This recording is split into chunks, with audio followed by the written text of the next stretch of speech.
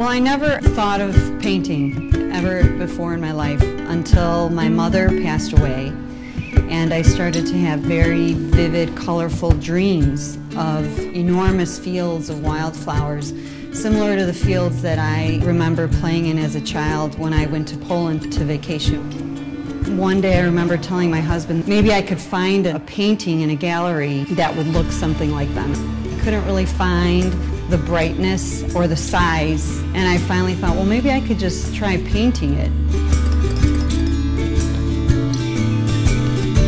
So I don't paint off of a picture, I paint whatever's in my mind, and I never have a plan for what I'm going to paint. I just kind of start, and it brings me to a very peaceful place.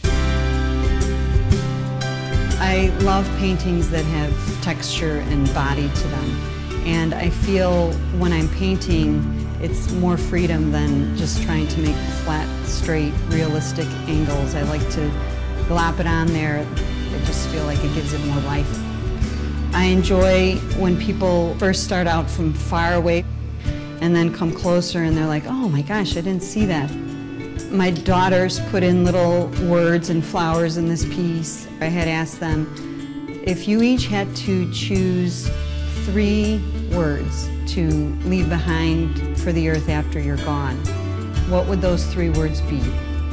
I hope people feel lifted and happier. I almost feel like my mom's passing, wherever she may be at this moment. She kind of started sending me these beautiful visions of maybe the place where she is.